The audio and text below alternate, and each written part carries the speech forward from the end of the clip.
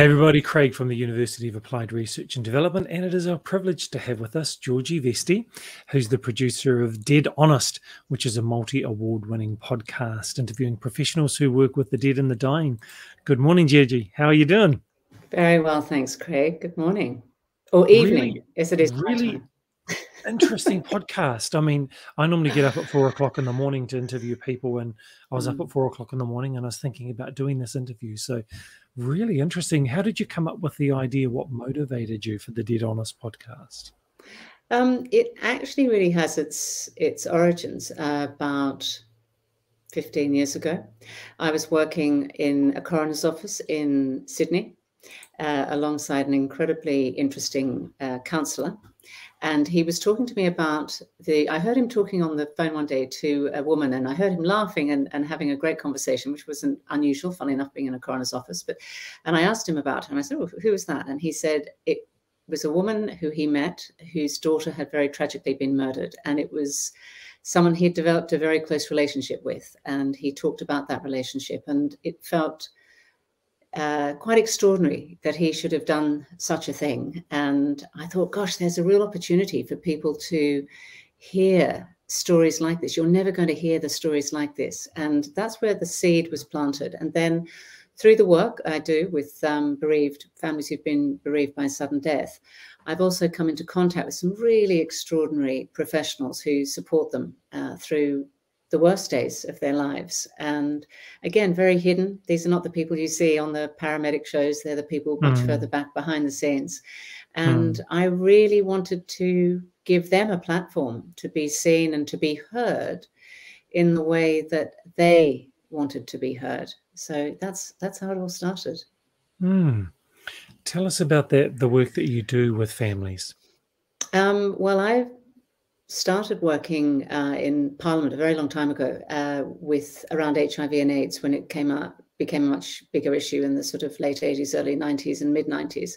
And then I started working. I decided to leave that work. I wanted to continue to work in Parliament, but I wanted to work with families whose cases either set a precedent or defended a principle that was in the wider public interest. And so, which I did pro bono. And one of the cases I worked on was actually Britain's worst military peacetime disaster. It was the crash of a Chinook helicopter on the Mull of Kintyre in 1994, where two pilots were blamed. The SAS pilots were blamed for the crash, even though they were killed in the crash.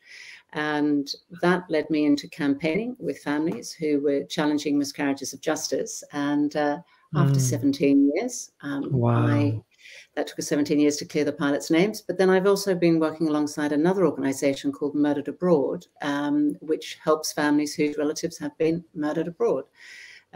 So that's also been another aspect of it. And I also work alongside people involved with late-term stillbirth, which sounds a bit of a marginal and niche area. But again, it's connected to coroner's investigations. So, yeah, so a broad spectrum of people who've been bereaved by sudden death. Murdered abroad. So why is that an area of need or concern? I would imagine the police or the officials step in and it's job done. Oh, gosh, we should be so lucky. No, very much not the case. In the UK, there's probably pre-COVID times, probably about 80 British nationals are murdered abroad. And there is now, because we've lobbied for it, there is a unit inside the Foreign Office called the Murder and Manslaughter Team, which actually help families through this process. But it is extremely traumatic. And I'm sure any of your colleagues who work with families who are trying to trace or repatriate relatives, family members, friends from foreign locations know very well how often their own countries are not very well placed to assist families in those circumstances. So we lobby with and work with the Foreign Office to try and improve the services that those families receive. And that can start right from the word go, from repatriation through to telling them very simply, for instance, in the UK, if you don't repatriate the body into the UK, you won't get a coroner's investigation. And often that is sometimes the only investigation or real investigation that those families can participate in, because it's very expensive to attend trials overseas and they can often take a very long time to take place. Wow. It's cheery work. Wow, but you're doing incredible things to help families. It's terrible enough losing the life of someone that you love so Mm, dearly, but mm, then not having mm. them physically in the country, or not being able to communicate clearly with those who Oh, actually have your loved one's body. absolutely. And in terms of dealing with foreign, judicial systems, translation Mm, systems, very different methods of dealing with the press. And I know, like New Zealand and in England, we have very strong uh, rules around press engagement, around murders and things like that. Whereas in places like Thailand or in other mm, countries, there is none of that. So it's also protecting families. But when if somebody's unfortunate to be murdered in the UK, they have a very, very different experience than somebody whose relative has been murdered abroad. And it's the complexities are just absolutely, just tenfold compared to what they would deal with if they were here, and they don't get as much support. So yeah, there's a real right. inequality there, I which was I'm a bit listening to passionate about, aren't I? I Get was a bit listening to evangelical.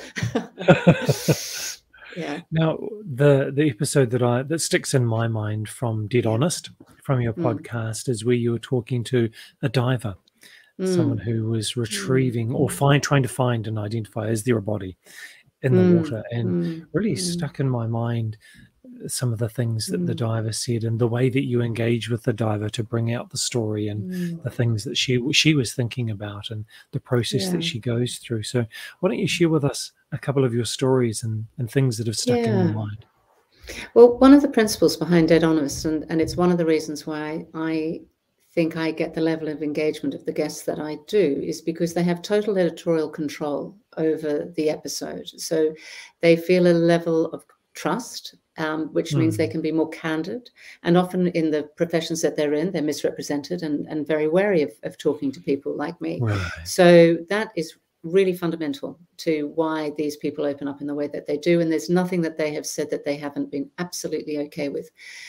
The episode with Suzanne Crossley, who runs the dive team up in Northamptonshire, up in the north in England, was very moving on several fronts. I mean, what I found surprising was the things that stuck out for me was I didn't realize how much they're dealing in black water a lot of the time, and they are dealing with very limited visibility. I mean, I suppose we Mm, think as recreational divers, it's very high levels of visibility. For them, obviously, it's not.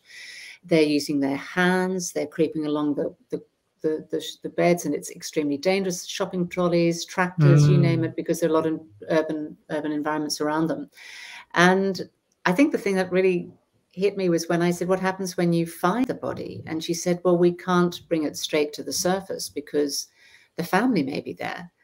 And so sometimes my divers are below the surface cuddling a dead body for 5 or 6 minutes before we can mm, instruct them to take it further down the river and take it to a safe point where they can, the body can be taken out away from where the family might be. And that those sort of things just hadn't mm, struck me as being important. But she was a really interesting person, and she highlighted something which has come up in several interviews, which is the importance of the team and how critical that is to supporting people's mental health. And right. one of the concerns that I can feel with people I interview now is where there have been massive cuts in budgets and people are now being sent out in smaller numbers, that has a really profound impact on Mm, the support system, that those sort of organic support systems that those teams create around themselves. So she was a really interesting person. And again, often you hear with these, as you heard in her interview, how delighted she was when she finds a body, because for her, the biggest and most important thing is reuniting that person with the family they've left behind. So what might be to us a really moment is for her a really great moment for her and her team. And I think they're the sort of things which you can't really explain to the general mm, public if you're doing that sort of work. Only those people in your team know about it.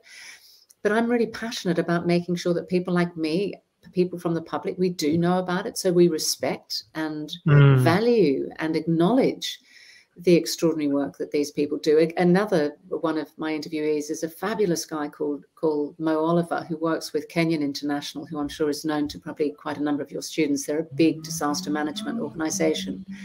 And Mo was involved in retrieving and repatriating bodies of British nationals in the Boxing Day tsunami. And he was also involved in recovering war dead from Bosnia after the Bosnian War.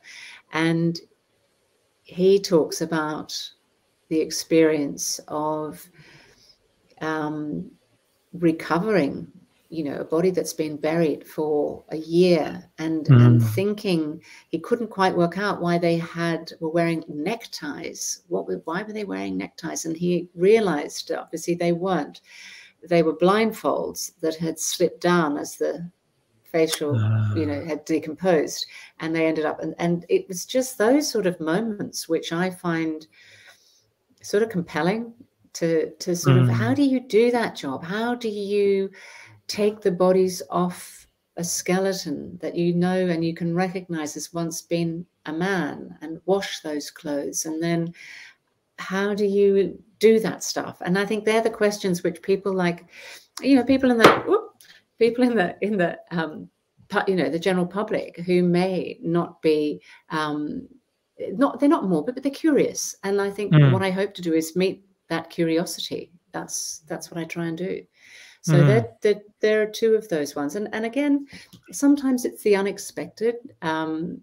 It's the unexpected thing. When I asked a police family liaison officer, a wonderful woman called Lou Pai, I said, what is the toughest part of your role? And she's going to murder victims, the family of murder victims, and having to sit with them and be with them at that time. And I thought, well, that's going to be the hardest part of her role. And she said, it's not. It's my colleagues not really understanding what I do. And I thought, wow, that's really interesting. I wouldn't have pinned that as being the bit that really affects you most in the work that you do. And I think, again, that goes back to that thing around resourcing, when people are having to do jobs on top of their other jobs. And family liaison officers here in the UK volunteer for that role over and above the work they already do as police officers. Right. So, she explains, you can be going to, hang on a sec. Let me just get rid of that. I decline that. Sorry, Craig. That's okay. It's live. Sure where you've Anything gone. can happen. It is. And this is, I think, the problem of wearing these headphones is I might be connected to my son's phone, so this could get a little interesting. Anyway, but it was, for somebody like Lou Pai, she was saying, I'll do my full day's work and I'll have to go and see a family. It'll only take 10 minutes because I'm dropping off a document or something. And she said that will be the day that I walk into that home. And it's the day that mother has decided she's ready to show me the bedroom of her murdered child and take out the family photos and show me a lock of his hair. And when I get back to the station and somebody says, what took you so long? She said, I don't know how can I explain that I couldn't just go in and out, Yes. So I think for your fellow professionals who are dealing with families face to face, you would understand and appreciate the complexity of that, which is often completely misunderstood by our colleagues around us. So, yeah. I think that's the powerfulness of what you're doing, is the understanding of the public, a greater understanding of the professionals, and also hopefully bridging that gap between the professionals themselves, understanding the different roles that people carry. Like an emergency response, often if someone's working on an oil rig, they're an engineer, or they're a diver, or they're a cook, or they're something, but they volunteered to do the emergency certifications and to be in charge of safety if something happens. So there's an event and suddenly they're in charge, and the roles have to switch, and they could have been someone who is away from the public and not in the front line, and then suddenly they're in charge of everybody, being the on-site commander to deal with that situation. And it's difficult for people to go and do a job. People don't understand why you did, how you did, what you did, and then translate that back into real life. I do want to wind back a little bit. You said about the team, the support, the budget cuts, maybe the stress.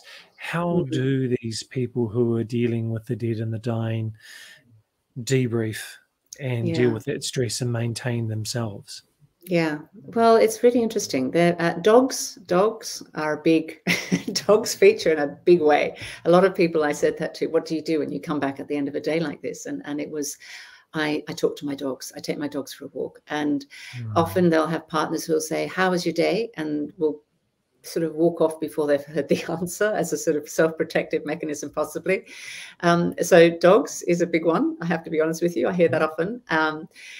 But I think it's also, you know, that there is an acknowledgement. I mean, again, this is where the team is so important, is that because there are so few people you can talk to about this work, that you need opportunities to be able to debrief with those people that you were with. And funny enough, you were talking about the engineer on the oil rig and this sort of incidental contact that sometimes people have in their roles, which has got nothing to do with dead and dying per se. And in one of the episodes, I have an interview with this chap who, we have a very well-known location in the UK where people take their lives, and he is responsible. He has a contract to go and pick up the vehicles of the people who've taken their lives and reunite them with the families that they've left behind.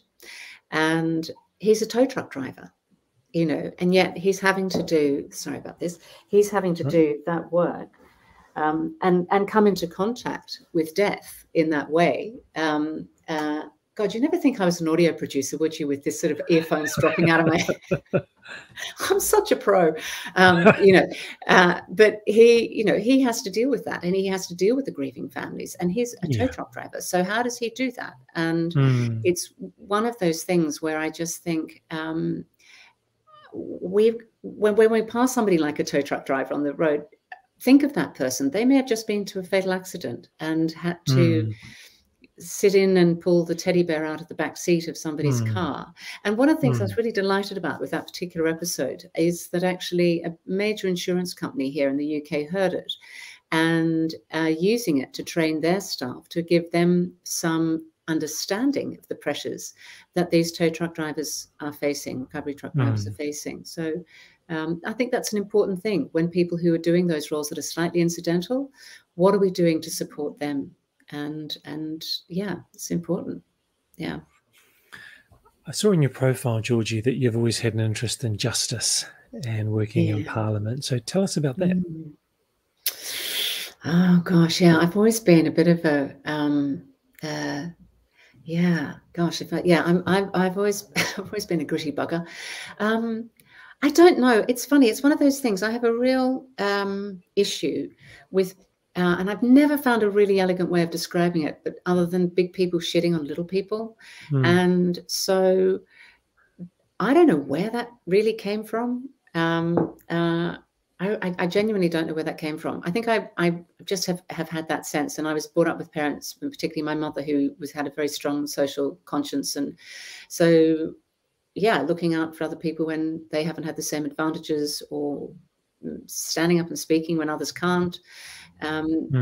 Yeah, and I think the death thing came also. I grew up on a farm in Australia, and we were very much surrounded by animals and things dying, and it was a very normal and natural part of my sort of growing up. It was sort of stripped of its sentimentality when you're in that sort of environment. So that's also how I ended up getting involved in issues around death and dying.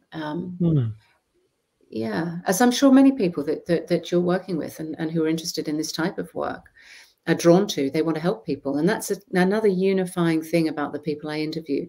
They genuinely want to help people. This is more of a vocation than a career. And I think there's a lot of humility that I just find extraordinary, given the sacrifices that they make. Yeah, that's lovely.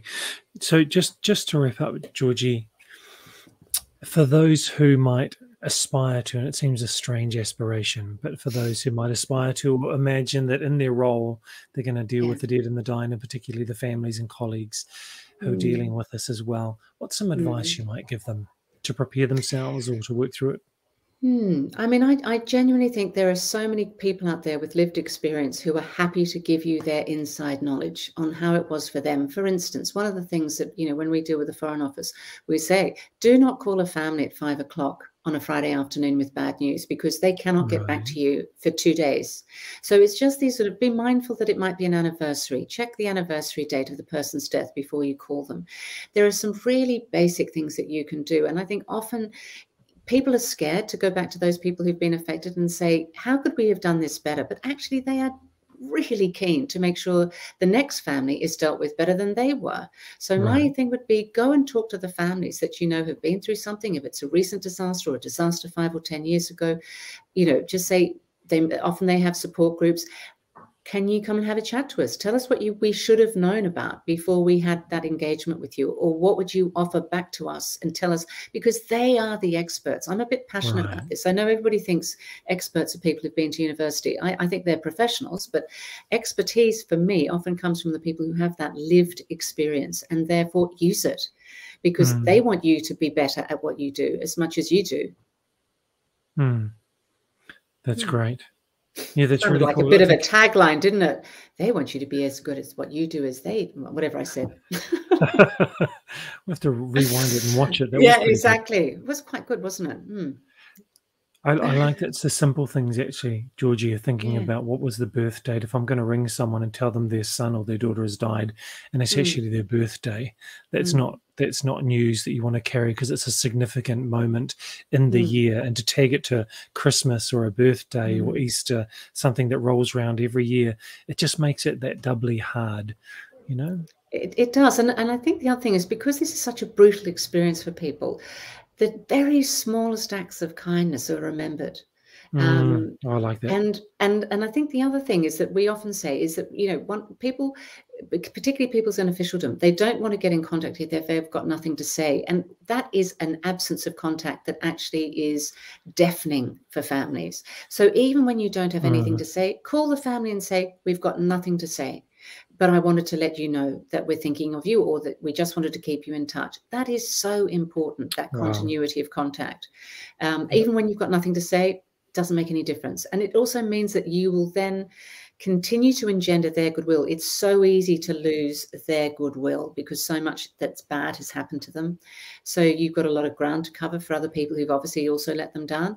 But as I said, the smallest things can make the biggest difference. It's not that hard to make a big difference. Yeah. The absence of contact is deafening. It's deafening. Deafening. And it's often where we've seen families really disengage in the process and be highly critical of officialdom, is when one phone call was missed. Or the other thing that we have an absolute bugbear about, answer machine messages that are not returned, or it's really simple stuff. It's not rocket science. Georgie, thank you for the work that you're doing. Thank you for the podcast and being a champion for justice, and the work that you're doing with Murder Abroad, with helping the families navigate that, what would be naturally a normally difficult process, but even more difficult with international bureaucracy. So thank you for the work that you're doing, and thank you very much for giving us your time this morning. Pleasure. Lovely to have a chat. Please don't go anywhere. I want to have a quick chat to you after we wrap up. Sure. But for those of you watching the recording, particularly if you're an emergency manager, you know that you're always training, you're always upskilling, and you've got this big binder full of training and certifications that you've done, and maybe it doesn't translate to an academic degree. That's why we were established. So uard.org or uard.ac.nz. Do contact us and we'll give you credit for your recognition of prior learning and for your industry experience, so you can get that postgraduate degree or even your first degree much faster. And again, thank you to Georgie, and for the rest of you, we'll see you again soon on the next video cast.